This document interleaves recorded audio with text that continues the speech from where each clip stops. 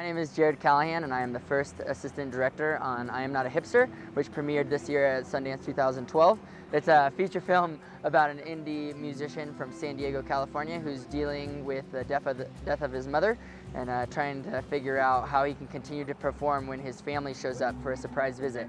Our group of friends really feels like a family. We've been making short films for about 8 years together, and so everybody knows their responsibilities and expectations on set. And really, by the time we have done all the work to get onto the movie set, everybody just feels like we're one big family. So it's been fun to, as actors come in that have never worked with us before, they quickly realize that it's not a regular film set and that it's a group of friends making a movie, and so they get invited into the vibe. It's really fun. We've done a number of short films together. We had a short film here in Sundance in 2009 that won Grand Jury Prize called Short Term 12. And so it was from that movie that we made some money and raised some money to make the movie I'm Not A Hipster this year. Normally we film our short films in 3 days or 4 days, and then on this film, once we hit day 3 or 4, we realized that we had 16 more days to shoot. And so that was the only thing that really changed between shooting a short and a feature. You just have to do it for a lot longer, and it takes a lot more work. The title of the movie, I'm Not A Hipster, came from a line that used to be in the movie. It was written in and we shot it, and then it got edited out.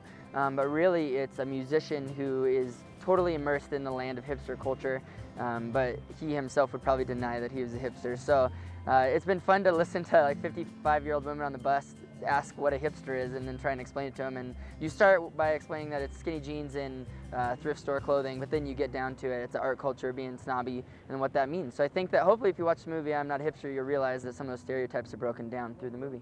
The first time we got in, I immediately went into hysteria. I just ran around screaming. And then this year I kind of went into shock. I heard, and I didn't know if they were pulling a prank on me or if it was for real, and so I just kind of was in shock for a while, and then about 15 or 20 minutes later realized what they had said was true and started calling people and called my mom and said, "Mom, we got into Sundance," and I don't think she has any clue what that is. She chose to go to my high school brother's crab feed this weekend over coming to Sundance. Yes, some people don't get it, I guess, but yep, yeah, it's crazy. It's a really wild experience. Hi, my name is Jared Callahan, and I'm the assistant director on I Am Not A Hipster. I'm here with the Elon Sundance Experience crew, and they're awesome. Amanda, they're just the best interview I've done all week, so they represent. Woo woo! I'm Not A Hipster.